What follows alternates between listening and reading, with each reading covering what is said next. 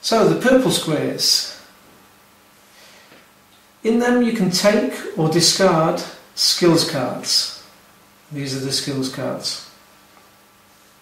You can only have up to a maximum of 8 cards at all times, and you have to read these cards aloud, whether taking them or discarding them. There are 4 types of cards. So we have the training and experience, information, human factor, and equipment.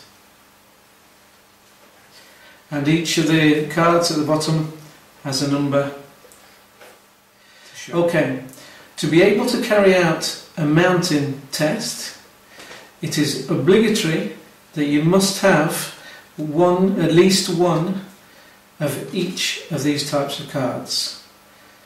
Without all 4 types of cards, you can't take the activity test.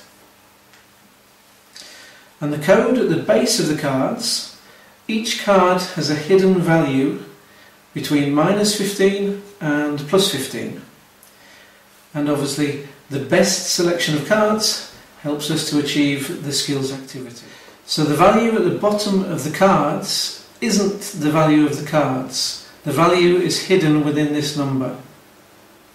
So for example, 4 isn't necessarily better or worse than 6. The value is hidden when it's later on added to the application.